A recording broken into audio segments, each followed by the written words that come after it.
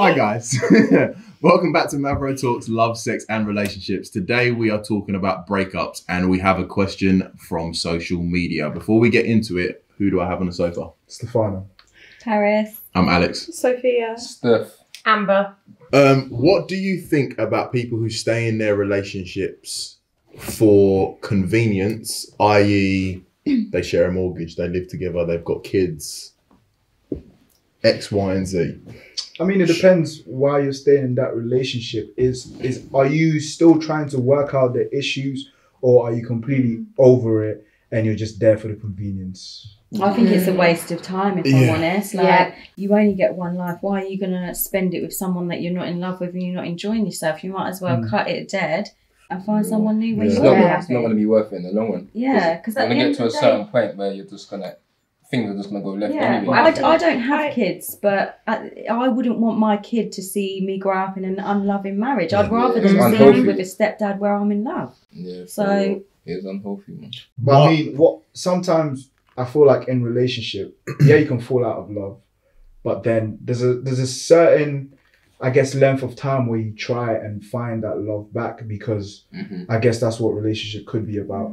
It's not about like, oh yeah, one argument, boom, we're done. Because otherwise no one is lasting. Especially when you have children, I think. Yeah, like, I can understand, like... It's more like the history, isn't it? It's funny because my mum, I remember her saying once that like she would stay together with someone for the sake of children, but then she actually did like leave my dad. But I do think that like, if it's not like a really toxic and like angry environment, then maybe you can try and stay together for the benefit of like, I don't know, stability for your kids or like finances or something. But if it becomes like an environment where it's like you're not in love, it's done, it's I dead. think people don't give enough credit to the kid. Like, I can clock what is going on here. Do you know what I mean? Like, in that we're trying, I can tell that you're trying here to figure this out. It don't feel natural. You was I was basically saying it. I think it depends on that people's personal relationships. Because I know like a lot of my boys are with their girlfriends or their wives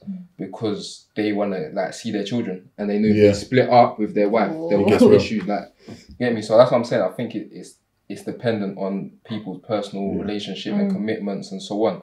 And even when you're in a relationship for like so long, say like 20 years, you're comfortable in it. So you might not even want to get, like for women, they might not want to see someone else because it's been so long.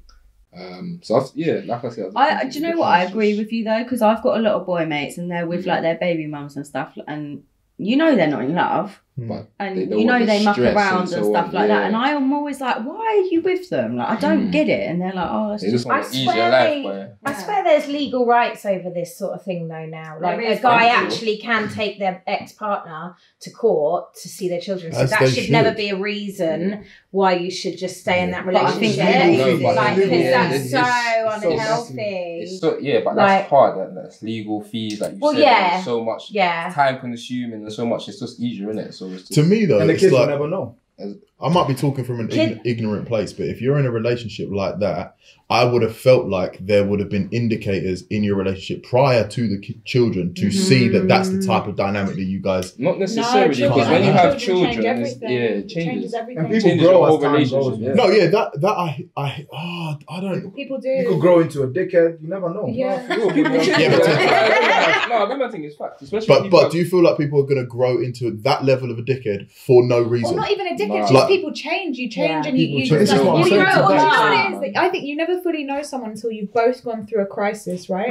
So like, imagine like cancer, death in a family, like loss of a job, all of these things. That's when you really get tested on like, how can that person show up for you? And through that situation, you might realize like, damn, like I thought that this was the person. You're not going to know how they react to certain situations until you're in that. And this is why I was saying I might be coming from an ignorant place, because same with you, the friends that I've had that have been in similar situations, your relationship was fucked prior. Well before all this, bro. Like, so I don't know why you're so. But I think the people that I'm talking about are like, they've sort of like been with someone a long time and they've sort of accidentally got pregnant or whatever has happened, and it's been someone they've been with for a while, but not necessarily they're in love. And the kids kind of just come along, not really planned, but it's happened, and I feel like they just. I feel like I was the kid that had my mum and my stepdad. I didn't know my dad. I met him when I was much, much later in life. And I had that relationship where I saw my mum and my dad fighting and arguing, not physically, but just like really hate towards each other. And I was the eldest, and there's 3 below me, and they're his and I wasn't his. So I saw everything from a different perspective. And I could see that they hated each other, but they stayed because of us. And so actually when they did finally break up properly, we actually celebrated as the kids, because we were like, we've been through so many breakups, and you know, my mum going, I'm not going to take him back, that's it. And then next thing he's in her bed again, and it was like, well, hold on a minute, like you two don't like each other, like we're going on holiday and you're arguing, like we'll go to dinner, you're arguing. So actually when they did break up, it was actually the best thing. So I think sometimes staying together for the sake of your children, you need to look at your children and be aware that they are aware of everything that you guys are doing. And I think that's the thing people forget sometimes. I think even like financially, a lot of people stay together financially. They're scared. It's hard to be single. By yourself. So hey, girl. Do you know what I'm saying? So there's definitely a variety of reasons, but I feel like people should at least be considering every single party that's involved in the situation. Bradley. T. Kira. Samuel. Tori. King George. So, question for the floor from social media. What do you think about people staying together for the sake of the kids? No. It doesn't make it any better. Okay. They think it does, but it doesn't. And then your child's going to learn that way of life. And I think that's all right to accept that. Are we all on the same page? Yeah.